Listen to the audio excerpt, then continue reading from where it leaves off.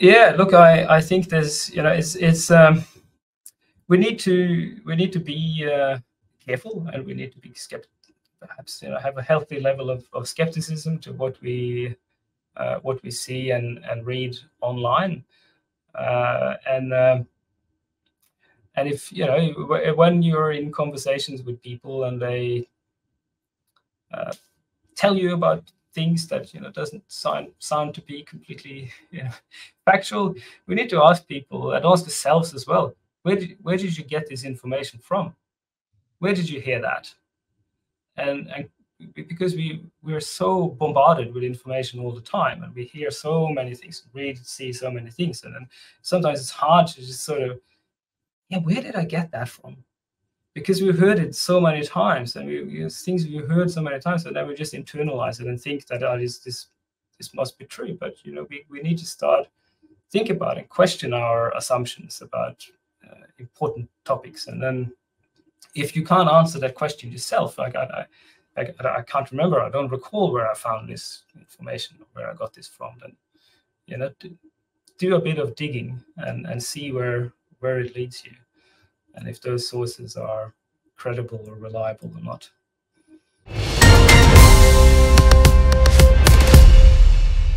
So, good morning, everyone. Another episode of Explain Why. This is Miko Santos, and welcome to the show. So, we're going to be discussing about why we're increasingly turning to influencer for information. Is this a big problem? So, the internet has made the idea of truth more complicated than it used to be. This is because of how easy to get information from these days. So, a quick and even a bite-sized cognitive online learning experience has taken place of the old structure and methodological ways of learning. And everyone with access to the internet can now get information, so knowledge is no longer something that only a few people have. But now it's also for anyone to share information. This is where the difficulty of finding the truth comes in. And one of the many bad unintended effects of digitization is dissemination. That is disinformation. Sorry about that. So for today's episode, we're talking to Dr. Torgeir Aleti. He's a senior lecturer in marketing at RMIT University in Melbourne, Australia. He is known for his contribution to the field of marketing with a focus on consumer-related topics. He has published several books and articles, mainly related to consumer socialization and social learning process. Please welcome to the show, Dr. Torgeir Aleti. Hello, good morning, Doctor. Good morning to you. Thanks for having me. Thank you so much for your time. So there's a lot of happening right now about, it's say on the latest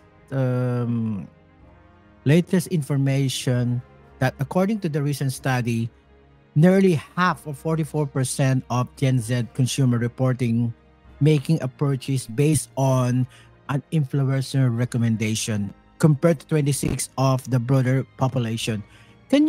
Let's start with what are some of the risks and ethical concern associated with influencers on social media platform, and how do this issue impacted the society and their followers? Okay, I just wanted to start from the beginning and sort of like some of the reasons why influencers are so popular. An influencer on social media can quite often feel more relatable to people than more sort of boring, perhaps, expert. So influencers often present as just being a regular person. I'm just like you, I'm just like everyone else, and therefore they present it as being someone that is easier to relate to, and that makes them be perceived as more authentic, and therefore we have a greater tendency to trust in what they say and the information they deliver. However,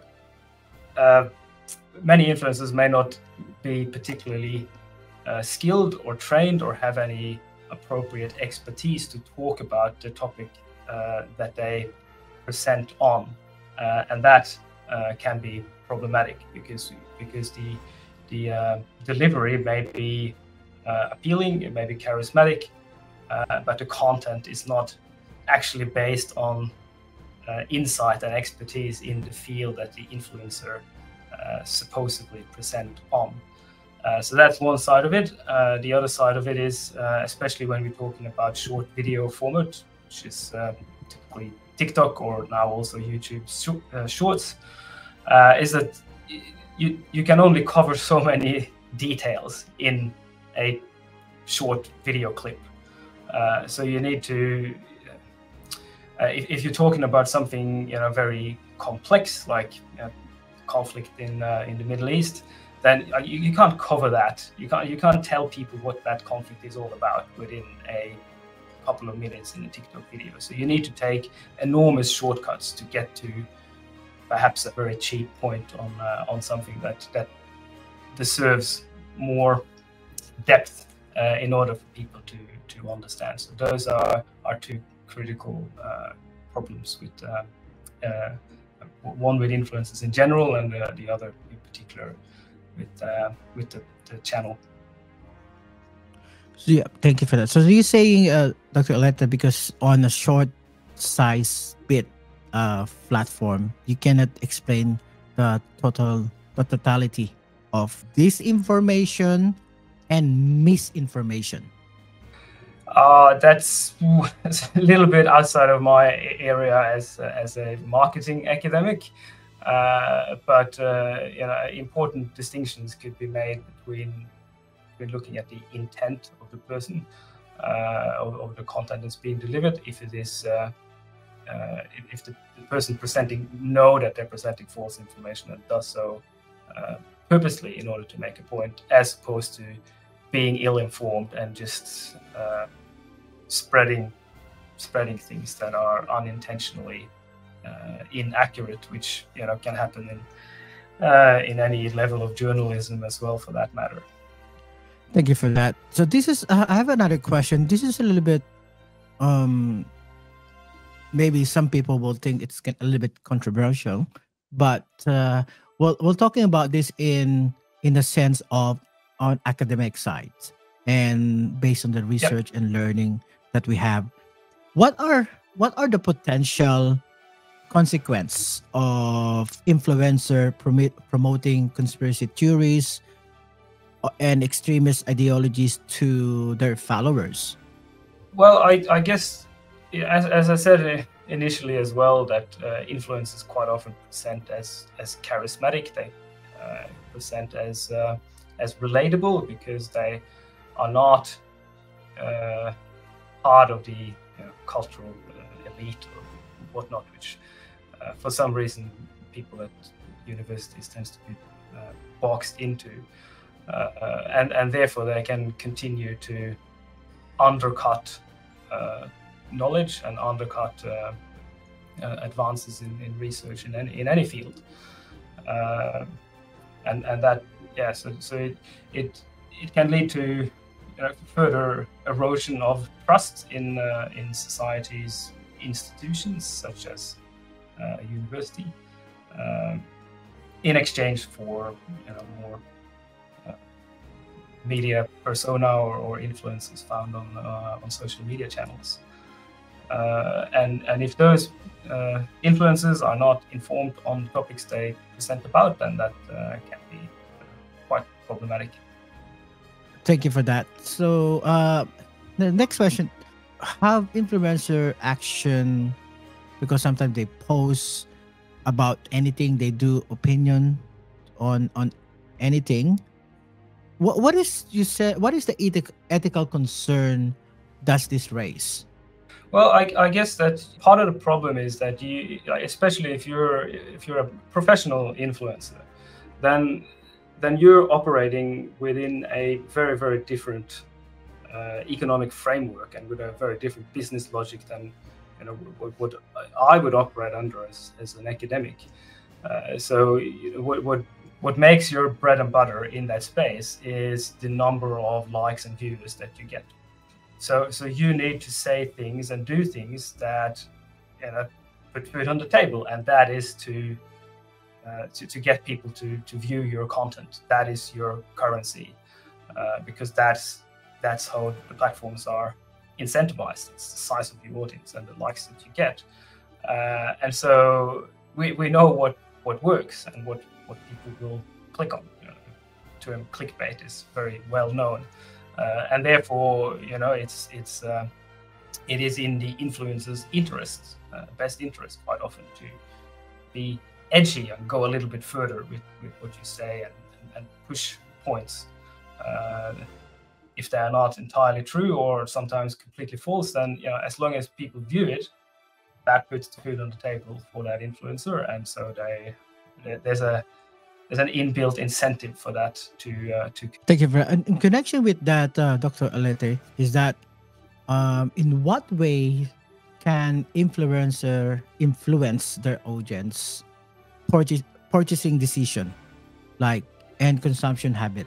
Yeah, those are very common ways that influencers work, and so in my area of marketing, working with influencers is increasing a lot in popularity, because it's much easier for consumers to sort of get to that level of trust and understanding in a product that they consider buying when it's presented by someone that's appears to be authentic, and appears to be just a regular consumer, just like them, and so that's it's a very powerful marketing tool that's been growing a lot in popularity. But we also see like the whole influencer space in marketing is growing, and it's splitting up into different sort of categories of influencers. You have your big celebrities that's got a big audience, loads of followers, but their perception of insights and knowledge may be more sort of general. They can reach a lot of people, but they have less sort of direct connections with them. And then you have micro influencers that are more niche, that perhaps operate within a certain geographic region, or that have a certain level of interest and expertise in a more sort of narrow field, and then talks about that more directly, and then therefore have a more stronger connection with their audience. Is there any danger of that? Because as you said, influencer can influence audience, but if they are providing, say, purchasing like a product, and they say it's okay, but how do we make sure that they provide accurate and responsible information to their followers? Yes, no, there's that's a good question. It's a very complex question as well, because I think we need to remember that this is a relatively new media, and this whole space is, or at least has been, completely unregulated, and regulation is now coming in. If you sort of think about it in contrast to more established media forms like television, we know and we accept that it needs to be a vignette that says, now this is an ad break, and you need to signpost for consumers of that TV show that now you're watching advertisements, now you're watching the program, and you can't just sort of, there's rules and regulations for product placement on television and what you can and cannot do. In a social media space, that has been a complete Wild West. You can do whatever you want, but regulation is now sort of coming in there and perhaps catching up a little bit. So if consumers don't know, to what extent they're being sold a product, or is this influencer just reviewing this product because they love that product category and they just want to inform, they just want to help, or are they actually being paid and sponsored by the company to say those things? You know, consumers have a right to know those things, and in the past we were protected by codes on television, at least, to know the difference there. So that needs to catch up, and it is catching up as well. So laws and regulations are coming in this space from many countries around the world, including Australia. So that's just from the very basis that, and research in this area have also, long before regulations came in, has already confirmed that it has always been in the influencer's best interest to disclose whether content is sponsored. So it's better, the influencers increase their trust if they upfront say whether or not they received products for free, or whether or not they were paid by a business to make certain claims about products. So any sort of dishonesty from or purpose hiding of information from an influencer is not good for the influencer. The audiences will trust them less, and that's sort of been research has shown that before regulations sort of starting to catch up. So that's been quite obvious. Do you reckon that these social media platform owners do some regulation on their end about this information, disinformation, or different fake news? Or is that, do you think? Yeah, I think like what seems to have been happening in this space is that the social media platforms won't necessarily do that regulation unless they are compelled to do so, either by threat of legal actions or because their rapid decline in popularity as a result. But I have not seen them being proactive.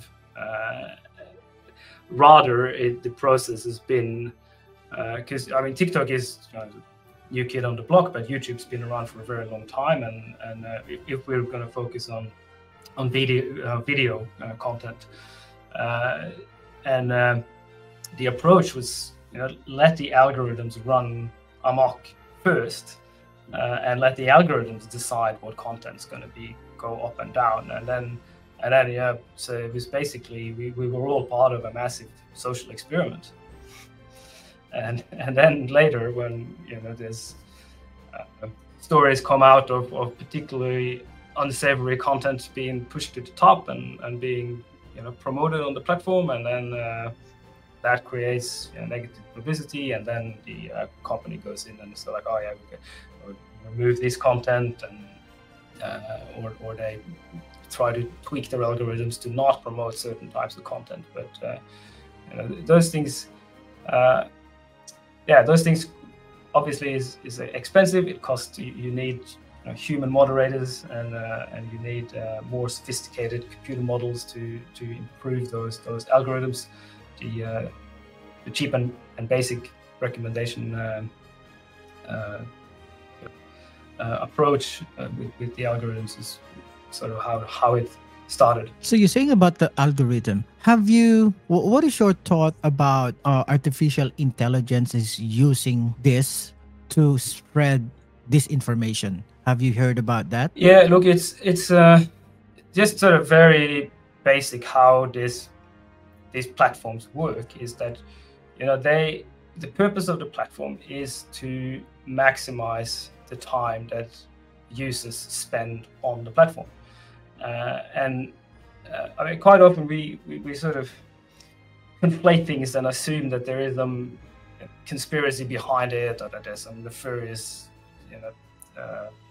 agenda that wants us to do certain things. But it like most of the time, these algorithms are just blind to all of that. It's just a matter of how can we maximize people to the amount of time that they spend on the platform. So every time you click on a video, the algorithm learns a little bit more about you. So it's a matter of getting as much information about you as a user as possible, to know a lot about you and know what you like, know what you click on, know how long you would watch that particular content. And if you didn't take the bite there, you only watch a little bit, and try to give you something else, and then the more you use the platform, the more it knows about you, and the harder it then becomes for you to resist that continuation of staying engaged with the platform. And that's what sort of makes it dangerous in a sense, because you lose that control. But you get the illusion of being in control, because I clicked on that, I like that content, I wanted to see that, but it's the way that it works is actually the other way around. You're not in control. The algorithm knows what you want to see before it's recommended to you. Thank you so much for that, Dr. Aleti. So we're talking about TikTok, all video-based, TikTok, YouTube. How about, do you have experience on, how about the audio side of things like podcasting? Is this similar on doing this sort of thing? Because recent studies said that, so recent studies said that podcasting is one of the trusted media form as well. Yes, it is, and you're right, and it does work in a sort of similar way in terms of being recommended other podcasts based on the podcast that you're watching. And the thing with podcasts is that we are so busy these days with our devices most of the time, and that mobile phone is with us constantly, and we constantly stare at that tiny screen. The only times we put our phone down is when we are engaged in some sort of activity where we cannot look at our mobile screen, like sleeping, but or other things, like when you're driving, you can't stare at your mobile screen, although some people still do, but you have to put that phone a little bit aside, or if you're out exercising or stuff like that. And that's where podcast really comes in. It's when your hands are occupied, so you can't hold the phone, so then you can listen, and that is becoming now a very important media, because we are so distracted on the phone, because everything is on there. We have so many different apps, and every of those apps, and including what we're looking at within the platform we are, but also any other app that's on your phone, is in constant competition for your attention. When you're exercising, driving, washing the dishes, and you can't, like, then all of that competition is gone, and so you can listen to a podcast, and the audience is then more captive.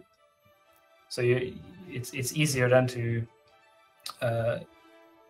influence people, because you have more of their attention than what you would otherwise have. So that's sort of part of the reason why podcasts are then becoming more popular. But I mean, on those platforms, you have the exact same problems with influencers that you have on other media, and that is, do they actually know what they're talking about? What is their qualifications to discuss these topics? And quite often, they don't have proper qualifications and accreditations to talk about and to discuss in detail the topics they talk about, and that becomes a problem. And then we get further spread of misinformation. Thank you for that. So YouTube, TikTok, podcasting, it's also things online on this danger. If you don't know what are you talking about, Dr. Aleti, it's what ethical guidelines and regulation, if we have, are in place to address the danger associated with influencers and how effective are they in ensuring responsible influencer behavior? Yeah, I'm not a legal scholar, so I got to be careful what I say about that. But I think there's a lot of catching up to do in order to be effective in this space, because it's, anyone can start a podcast, and these platforms are made accessible for a reason, so that anyone can create content, and it's hard to, you can't regulate and stop people creating content, and as we often hear from anyone that's, spreading particularly unsavory false narratives, if they get silenced, then the outcries about cancel culture and oversight, freedom of speech comes immediately in the aftermath of that. So it seems that we're a little bit stuck there at the moment, in terms of proper control and regulation, because these platforms and the way this works is unprecedented. It is nothing like what we've seen before, and therefore we still haven't quite figured out how to grapple with it and how to use this to create a better society. Thank you for that. Before we wrap the episode for today, Dr. Aleti, you are also co-founder of Shaping Connection. Can you tell us about this? Yeah, so when I don't teach undergraduate students digital marketing, I work on the other side of things. Shaping Connections is a research program that looks at digital and social inclusions and older Australians. So it's about there's a lot of, I suppose it's very much related to what we talk about here, and people are afraid, they're concerned, and they have fears of using technology, digital platforms, and that fear is particularly strong in many of our older Australians, and so we're working on ways of making older people connect meaningfully on their own terms and engage with the digital economy and doing the things that they want to do, and not having skills and knowledge being a barrier for them to meaningfully engage and interact with friends and family through digital means. Thank you for that. Any parting word, Dr. Aleti, to our audience who listen this and also watching right now? Yeah, look, I think there's it's we need to be careful, and we need to be skeptical. Perhaps have a healthy level of skepticism to what we see and read online, and if when you're in conversations with people and they tell you about things that doesn't sound to be completely factual, we need to ask people and ask ourselves as well, where did you get this information from? Where did you hear that? And because we're so bombarded with information all the time, and we hear so many things, read, see so many things, and then sometimes it's hard to just sort of, where did I get that from? Because we've heard it so many times, and things we've heard so many times, and then we just internalize it and think that this must be true. But we need to start think about and question our assumptions about important topics. And then, if you can't answer that question yourself, like I can't remember, I don't recall where I found this information, where I got this from, then do a bit of digging and see where it leads you, and if those sources are credible or reliable or not. Thank you so much for that. Thank you, Dr. Torgeir Aleti. He's a senior lecturer in marketing and RMIT University in Melbourne. Thank you so much. Thank you. Okay, thank you so much to our guests for today. So it's about the information that influencer are feeding to us. So even thought, as a journalist, we work hard to make objectivity and credibility the most important part of our job over time. Through journalism code of ethics, a lot of things must be in true in order to become a journalist. So not everyone can write content. They used to say that content creation, which is what they do now, had to not only produce good work but also meet a certain level of most moral standard before it could made a public. So we have a code of ethics for that. To keep lies from spreading, there need to be a clear separation between facts and opinion. Reporter and some professional content creators are the only one who follow the code of ethics these days. The vast majority of people on the internet who are now also thought as a content creators don't even know the code of ethics, which makes it impossible for fake news, which makes it possible for the fake news to spread. So, as our expert said, you need to fact check everything that you listen, that you watch through internet. Thank you so much for watching and listening for our podcast Explain Why, and see you again for another exciting episode. Thank you so much, and always keep safe. See ya.